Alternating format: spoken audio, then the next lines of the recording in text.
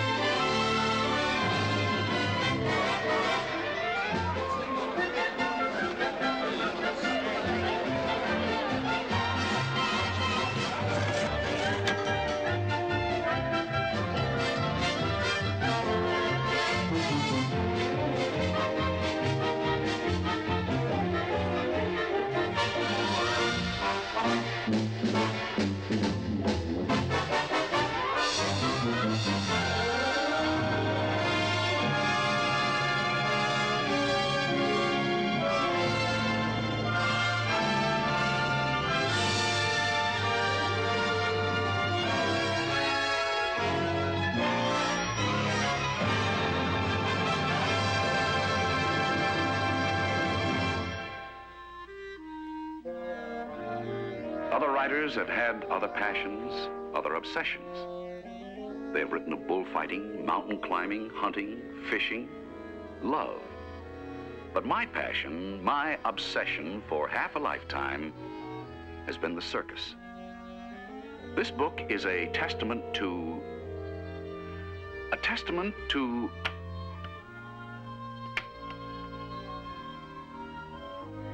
This book I'm writing is my testament to a fearless and gallant breed, the circus performer. Let's consider the circus artist, how strange, how remarkable he is.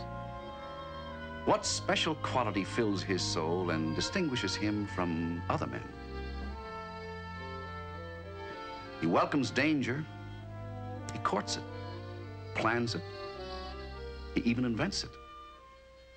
And what strange thing lies buried in us, the onlooker, that makes us thrill and respond to his danger.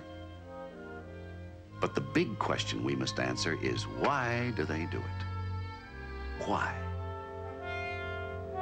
La Mara, the greatest of them all. I have followed her halfway around the world, dazzled by her audacity, her utter fearlessness.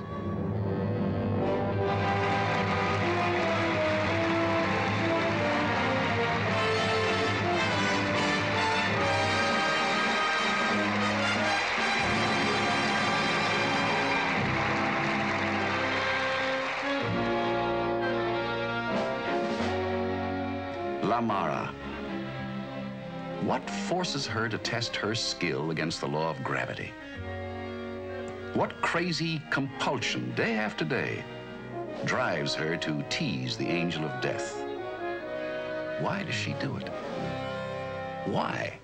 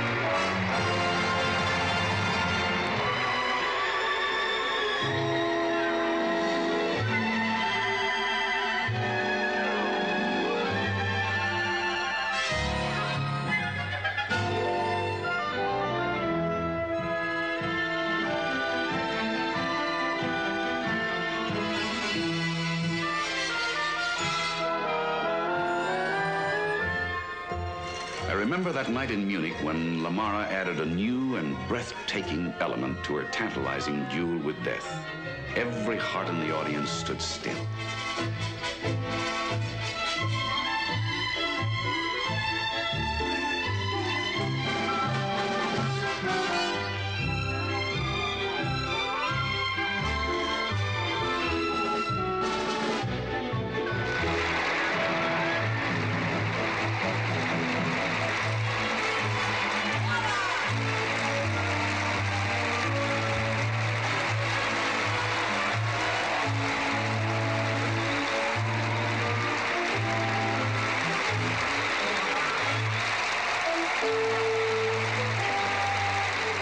The applause, the sense of triumph over disaster.